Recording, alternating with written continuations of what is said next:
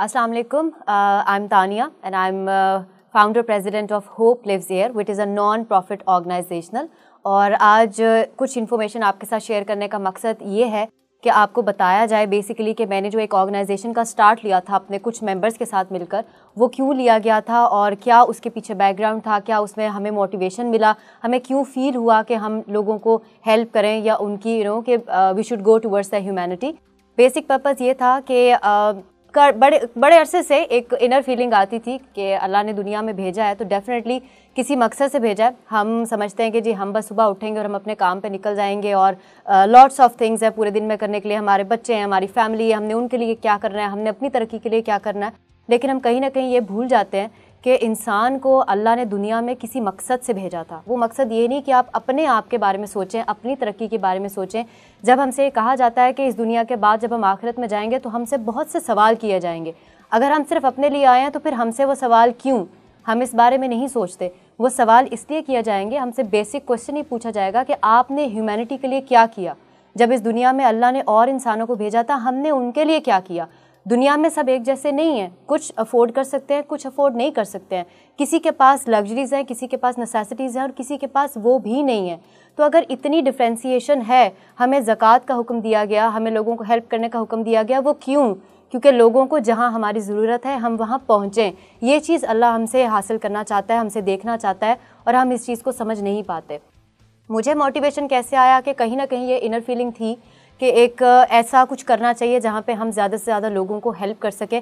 But वो कहते हैं ना कि एक you are standing on the bridge और कोई पीछे से धक्का दे दे, एक हल्का सा पुश ज़रूरी होता है। मुझे मोटिवेशन मिली, बात तो बड़ी सैड सी है, बट जब ईदी साहब की डेथ हुई तो उनकी डेथ से मुझे बड़ी शिद्दत से रियलाइज़ हुआ कि ये एक ऐसा आदमी था जिसको लोग दुनिया, जब तक दुनिया आई थिंक है, लोग उसको याद रखेंगे और वो हमारे हीरोज़ में से एक हैं। इवन हमारे एकेडमिक्स में, हमारी बुक्स में उनका नाम आ गया। तो ऐसा क्यों हुआ? ईदी साहब वॉज द पर्सन जिन्होंने बड़े छोटे लेवल से काम शुरू किया और उन्होंने अपनी पूरी ज़िंदगी सिर्फ लोगों को हेल्प करने में गुजार दी। आज भी ईदी साहब नहीं भी हैं तो उनकी एम्बुलेंसेज, उनकी हर चीज़ जगह जगह पहुँचती है लोगों की हेल्प के लिए। जब उनकी वफ़ात हुई तो टीवी पर बहुत से इंटरव्यूज़ आए जिसमें छोटे छोटे बच्चे ईदी साहब के लिए रो रहे थे और वो कहते थे कि वो उनके बाप की जगह पर थे, वो बच्चे जिनका इस दुनिया में कोई नहीं है। एक ऐसा आदमी जिसने लोगों को इतना हेल्प किया, जब वो दुनिया से रुखसत हुआ तो हर आदमी की आंख में आंसू था, हर आदमी उनके लिए अच्छा बोलता था। ये उनकी बिगेस्ट अचीवमेंट थी लाइफ की कि आखिरत में उनके लिए आई डोंट थिंक सो वो जो भी उनसे सवाल पूछे गए होंगे डेफिनेटली एंड इंशाल्लाह he will be in जन्नह।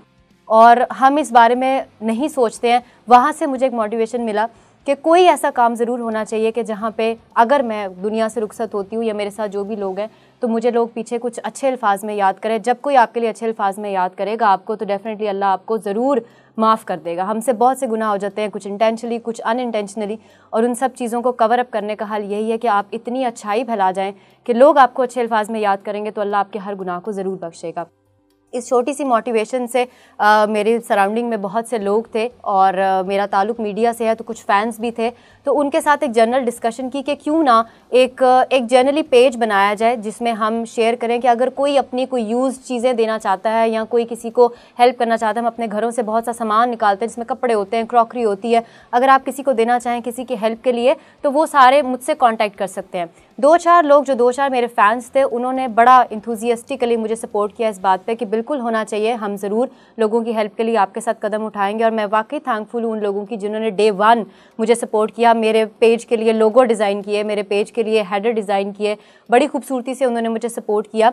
Finally पहला स्टेप था, हमने पेज बना लिया। अब पेज बन गया, उसके बाद अब क्या करें, वर्किंग तो अभी भी स्टार्ट नहीं हुई। उसमें अचानक से एक और जानने वाले ने हमसे कांटेक्ट किया कि हमने सुना है कि आपने एक पेज डेवलप किया लोगों को हेल्प करने के लिए। तो एक छोटा सा प्रोजेक्ट है हमारे पास कि एक साहब हैं जो हॉस्पिटल में एडमिट हैं और उनको ऑपरेशन के लिए पैसे चाहिए, तो क्या आप उनकी हेल्प कर सकते हैं। और उस वक्त माइंड में यही आया कि अगर हम किसी से डिमांड करते हैं कि जी आप हमें कोई फ़ंड दें ऐसा कि हम किसी को हेल्प करें आगे जाकर, लोग नॉर्मली बिलीव नहीं करते कि ये पता नहीं हमसे पैसे लेंगे, तो आई डोंट नो कहाँ स्पेंड करते हैं, कहाँ स्पेंड नहीं करते। तो कोई प्रॉपर वर्किंग होनी चाहिए। उस टाइम तो वो एक बड़ा सडन प्रोजेक्ट था कि इस तरफ माइंड नहीं गया कि हम किसी से पैसे मांगेंगे तो उसको क्या एक्सप्लेनेशन देंगे। तो हम 2-4 लोग आपस में मिलकर हमने खुद ही पैसे पूल किए और हमने उन साहब को जो भी उनकी नीड थी उसको हमने पूरा किया। जब पहला प्रोजेक्ट डन हो गया तो हैरत ही हुई और यकीन नहीं आया कि अचानक से किसी एक इंसान को हमने कैसे हेल्प कर दिया और फिर उसकी इतनी दुआएं भी ली। फिर मेरे कुछ मेंबर्स जो आहिस्ता आहिस्ता मेरे साथ मिलना शुरू हुए, उन्होंने कहा कि हम आपके साथ खड़े होंगे। उनसे जब डिस्कशन हुई तो हमने सोचा कि हम कुछ ऐसा करते हैं कि लोगों को हम पर यकीन आए कि हम कोई काम गलत नहीं कर रहे। अगर वो हमें सपोर्ट करते हैं लोगों को हेल्प करने में, तो उनकी दी हुई अमाउंट या उनका दिया हुआ कोई चीज़, चाहे वो कपड़े हैं या क्रॉकरी है, कुछ भी है, वो सेफ हैंड्स में जा रही है, नीडी लोगों को जा रही है। उसके लिए यही सोचा कि जब हम प्रोजेक्ट्स को फाइंड आउट करें तो हम जिस कंसर्न पर्सन के पास पहुँचें उनके हम इमेजेस लें, उनके घर के, उनके हालात के या उनके कॉन्टैक्ट डिटेल्स, और जो लोग हमें सपोर्ट करें हम उनको वो डिटेल्स दे दें कि अगर वो चाहें तो काउंटर चेक के लिए उनके पास डायरेक्टली जा सकते हैं, ताकि उनको तसल्ली हो जाए कि yes they are really deserving और वहाँ तक पहुँचना ज़रूरी है। इसी तरह हमने एक लेआउट बनाया और पहले प्रोजेक्ट के बाद अचानक से दूसरा प्रोजेक्ट आ गया। फिर से हम निकले कुछ लोगों से फंड इकट्ठा करने के लिए, जिसे इनिशियल स्टेज पर चंदा इकट्ठा करना कहते हैं, वो कहने के लिए निकले और थोड़ा सा फिर से इकट्ठा किया, एक और हेल्प कर दी। जब वो हेल्प हो गई तो यकीन करें जितने भी लोग हम साथ थे, दिल को एक अजीब किस्म की तसल्ली मिली और एक अजीब सी खुशी मिलती थी कि वाकई कुछ किया, yes this is what we have done in life, एक बिगेस्ट अचीवमेंट जो उसी दिन महसूस होना शुरू हो गई थी। फिर मेरे मेंबर्स ने मैं बहुत थैंकफुल हूँ उनकी कि आहिस्ता आहिस्ता ग्रेजुअली मेरे साथ बहुत से लोग शामिल होना शुरू हो गए। 2016 में मैंने ये काम स्टार्ट किया था और आज 2018 का डे 1 है और अल्हम्दुलिल्लाह एक प्रोजेक्ट से काम संभाला था, आज नंबर ऑफ़ प्रोजेक्ट्स हैं, इतने लोग हैं। कभी कभी दुख भी होता है इस बात के ऊपर कि इस कदर नीडी लोग हैं कि आप ढूंढने ना भी निकलें तो आपके पास लॉट ऑफ पीपल हैं कि समटाइम्स आपके पास खुद रिसोर्सेज कम पड़ जाते हैं लेकिन लोगों की ज़रूरतें कम नहीं होती हैं, और वो इस कदर हालत में है, ऐसी सिचुएशन में है कि आपका अपना दिल दुखता है और ख़ुद को देखकर अल्लाह का शुक्र अदा करने को भी दिल करता है कि उसने हमें इतना कुछ दिया। और वो लोग भी हैं जिनके पास कुछ भी नहीं है, समटाइम्स उनके पास खाने को कुछ नहीं है, पहनने को नहीं है, छोटे छोटे बच्चे हैं जो रो रहे हैं, उनके पास पाँव में पहनने को जूती नहीं है, सर्दियों में स्वेटर्स नहीं है।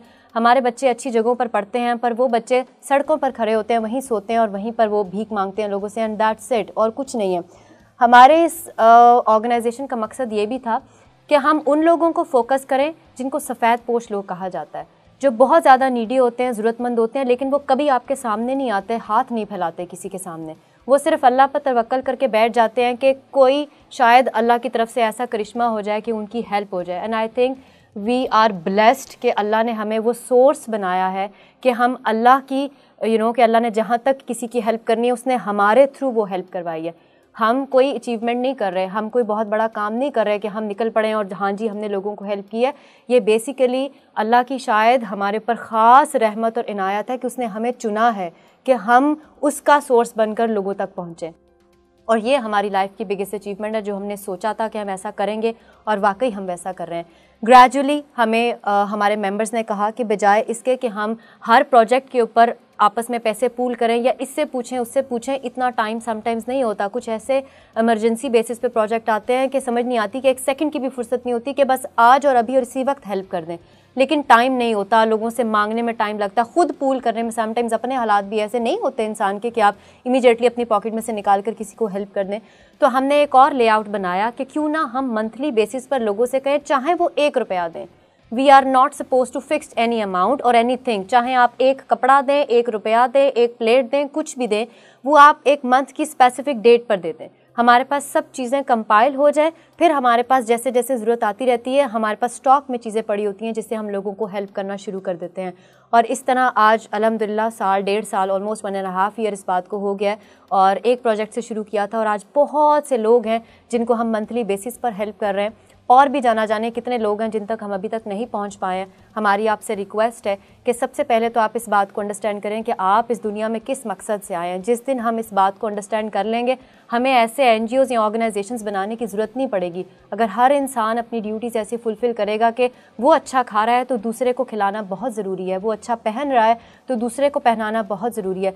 अगर आप इस ड्यूटी को अंडरस्टैंड कर लेंगे तो दुनिया में से बहुत से मसाइल का ख़ात्मा हो जाएगा, गुनाहों की बख्शिश हो जाएगी और दुनिया ही आपके लिए जन्नत बन जाएगी। This is all I can say about it. Thank you so much.